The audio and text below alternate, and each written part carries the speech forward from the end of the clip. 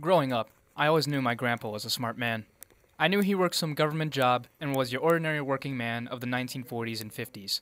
However, only until recently, I discovered some interesting things about my grandfather's life. His life during World War II always fascinated me, but what I didn't know was his role after the war, when he fronted work on a new technology for the U.S. Navy, long-distance sonar.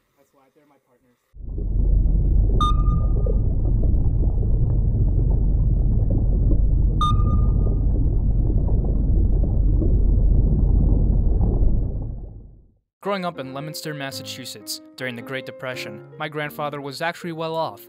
His father worked in newspaper publication and was later the mayor of Leominster. He was involved in a few big bands and went around town playing shows in many local auditoriums. Know at that time what I'd be doing in the future. I thought my future might be in music. I was at Worcester Academy. The Japanese attacked Pearl Harbor the next day after the attack. Somebody had a radio which we set up in a vacant room across from where I was being housed, and we probably had a half a dozen people sitting around a table with the radio in the center, listening to Franklin Roosevelt. Asked that the Congress declare that since the unprovoked and dastardly attack by Japan on Sunday, December 7, 1941, a state of war has existed between the United States and the Japanese Empire. In my class at Worcester Academy, a lot of them were interested in immediately volunteering their services. The big emphasis was on getting an education in a technical subject of some sort. Mine was physics, which they thought was fine. As long as you were in a technical subject, you could stay in school. They would pay us $50 a month, give us an apprentice seaman's uniform, and of course pay for all our educational expenses. My grandfather was working on his education during the war as a reserve, and when the time came, he and others were trained as apprentice seamen, waiting for their call to join the attack on Japan. However, this ended when the second atom bomb was dropped on Nagasaki. Of course, they were just devastating and just wiped out these two cities. So that ended my career as a midshipman, and the Navy went into a demobilization phase. Once the war ended, to finish off my grandfather's commission in the U.S. Navy, he was sent to spend 1 year on a U.S. provision ship off the coast of Japan. After that year, he was finally home, and the war was officially over for him. I didn't really intend to make the Navy a lifetime occupation. So the question was, what do I do now?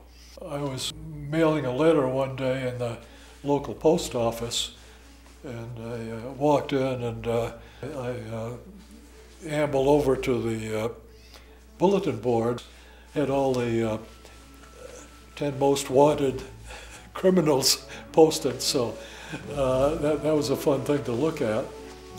But then just below that was openings in the Navy for people they were looking for at the junior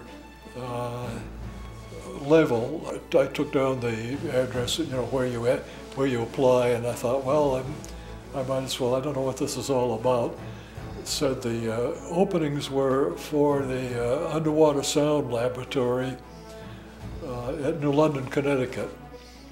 And I didn't quite know what this was all about. There was some confusion when they said underwater sound laboratory. Does that mean the whole laboratory is underwater? And I thought, well, maybe, but anyway, I'll go through the motions. And they liked the looks of my background and degree from Yale and all that. So it ended up they gave me a formal offer For the first time, a United States submarine in Pacific waters is shown hunting for the enemy. They were at the point where they needed to come up with a proposal for a new sonar system. Let's say the average ranges, detection ranges with the fleet systems at that time were about a mile. And that was kind of late because we know the submarines had long-range torpedoes, 5-mile torpedoes.